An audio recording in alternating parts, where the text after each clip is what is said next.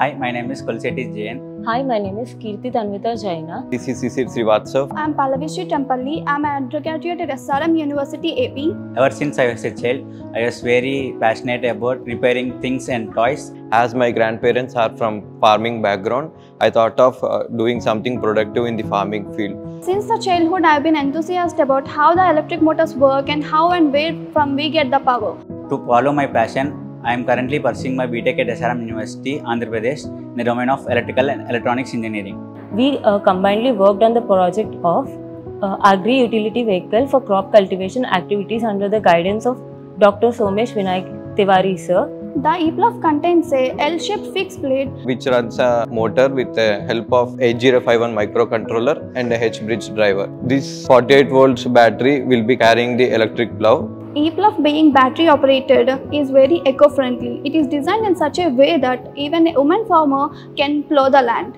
It is also a multifunctional vehicle where a trolley will be attached to the vehicle so that the farmer can carry some equipments related to the farming. Being a team leader, I am very satisfied and I am being very thankful to our Dr. Somesh Vinayak Tewari. Our sir helped us a lot in our project as well as in the research. He not only helped us in project and research, he also helped us in filing a patent. Our project have been recognized by the Indian Patent Office and they granted us a patent.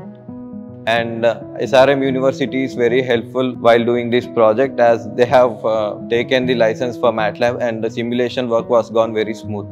So this basically deals with small-time agricultural utility vehicles for farmers with renewable energy source, solar panel and AC drive system. So this is basically for small-time farmers with a low-cost activity for cultivating their crops along with having a panel for carrying out the seeds and other. The Department of EEE has faculty members in different areas of research like control, power electronics, power systems, smart grid.